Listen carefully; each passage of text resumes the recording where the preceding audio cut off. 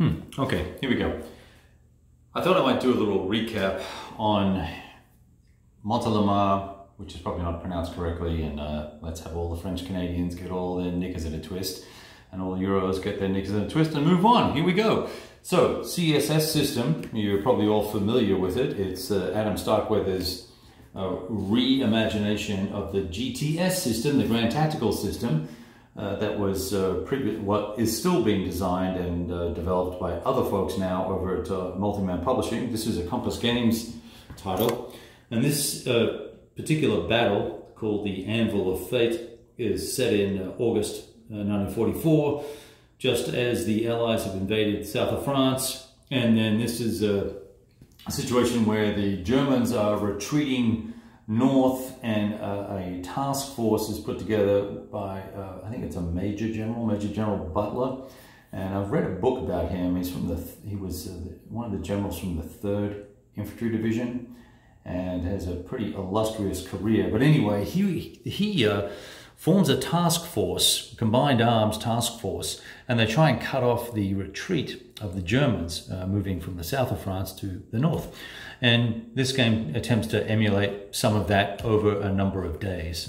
Turns are either 2 or 3 hours, I forget.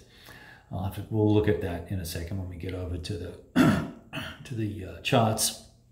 But it's a very large game, right? So we've got 5 maps laid out, and not a lot of counters on it right now, as you can see, and lots of stuff has gone on. And today we started at about 9:45, and we got through 15 turns. I'm probably going to need to put some more lights on here, I think, but just bear with me here. We started August 21st. I think we started at 9, it's either 9 or 11 a.m.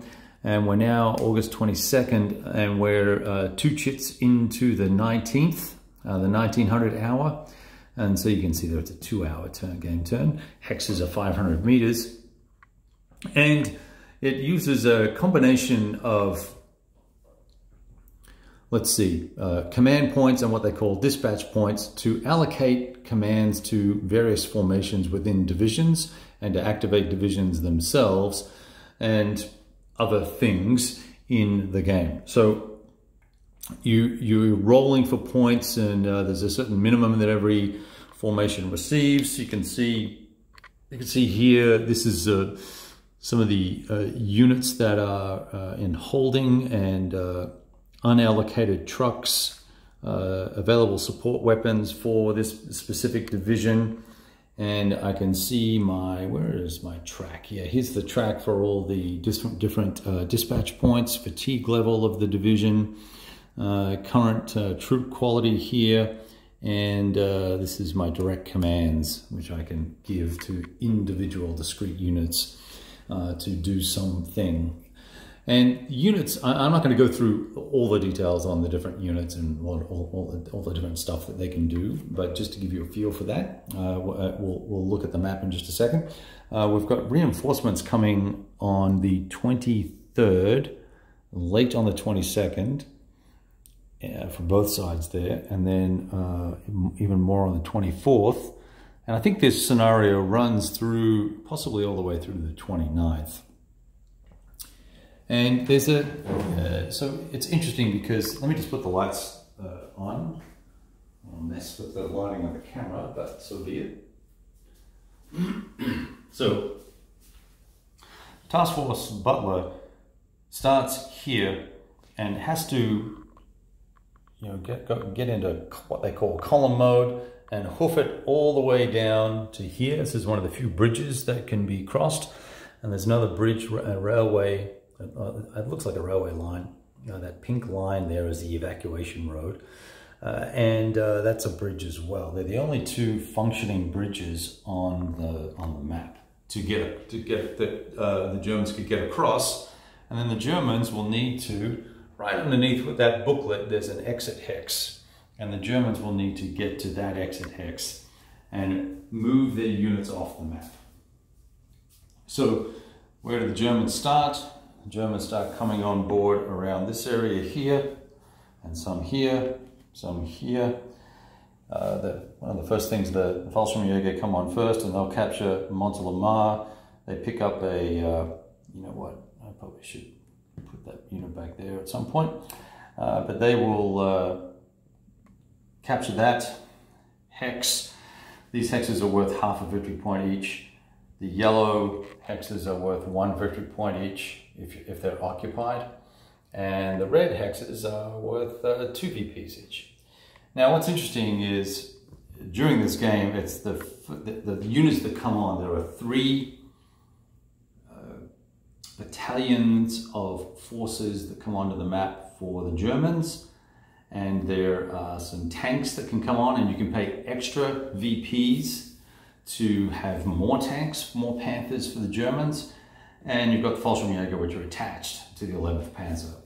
And their job is to, so the job of the infantry is to kind of clear a path so you can get these tanks off. But the tanks don't all just come on straight away, which is one of the little things in the scenario rules that I didn't quite appreciate.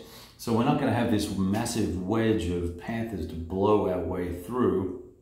What we're going to end up having is a trickling in once per day of a variable number of tanks, and that is going to cause a lot of problems. And there goes my air conditioner. It's going to cause a lot of problems for the Germans. So the Germans' plan initially was to sort of stretch out this initial defensive position the Task Force Butler had set up, and they've got their arty parks all allocated and causing mayhem for us.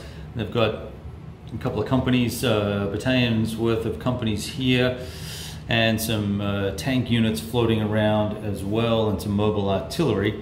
Here's a scout car using its capabilities to spot my artillery, which I have not really protected very well, and it is knocking the crap out of me down there under a heavy barrage, basically making it combat ineffective.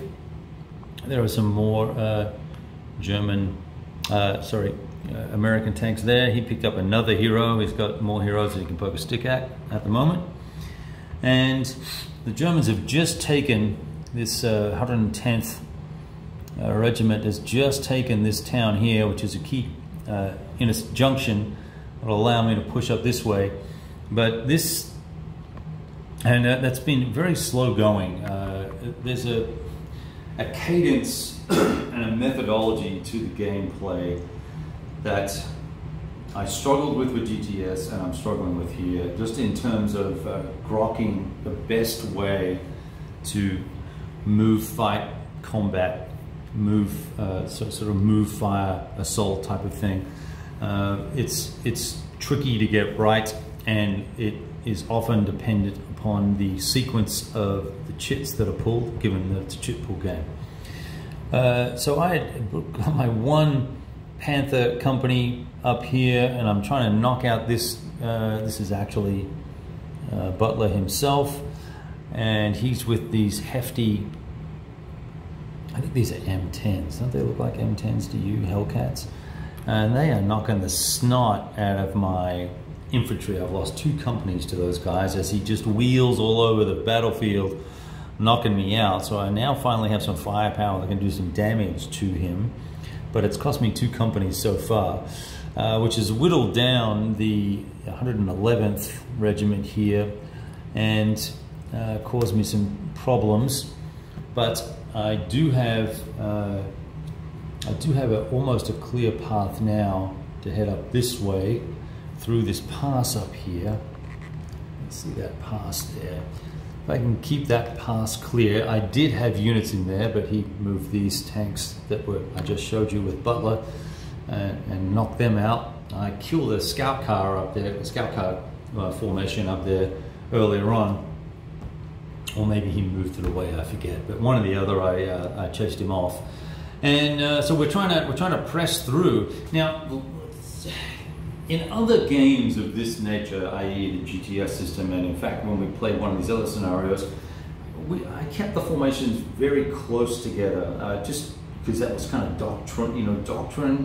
You don't want to have, companies aren't supposed to cover massive areas. They're supposed to be, relatively close to each other, and given the 500-meter scale, you want to keep stuff together. But this is a fairly dynamic situation, I think, and I was thinking, let's try, which I did. I took the recon battalion and I just scooted it all the way up here. So there's 2 units up there. We're going to take VPs when we do the VP counting in the next turn or so, and there's some forces up there that are going to take capture some VPs. They're in the city of Crest, and you know, we're trying to do some things that are a little different, and that's what's been expensive with this experimentation, is that we're actually having some higher casualty rates than I expected, and he's using these tanks and scouts, probably as they should be, to move into a situation where he can spot my guys and then drop hellacious amounts of artillery on them.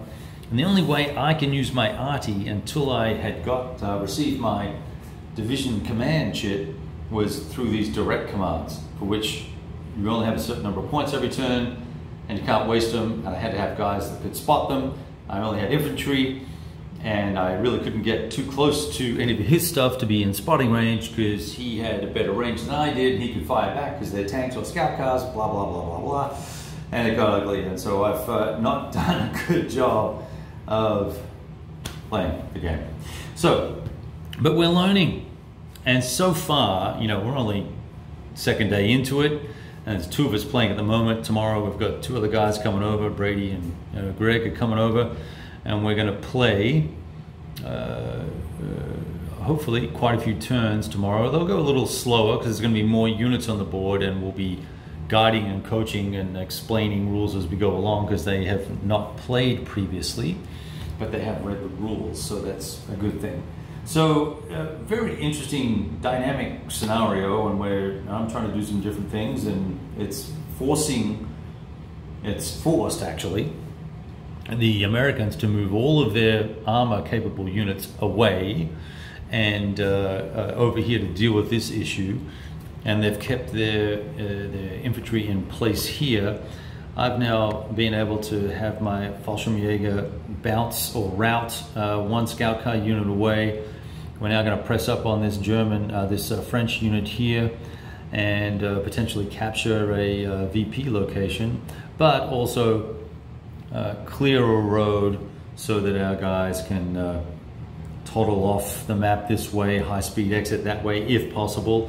Alternatively, we'll go through the middle, you know, go through this middle section here.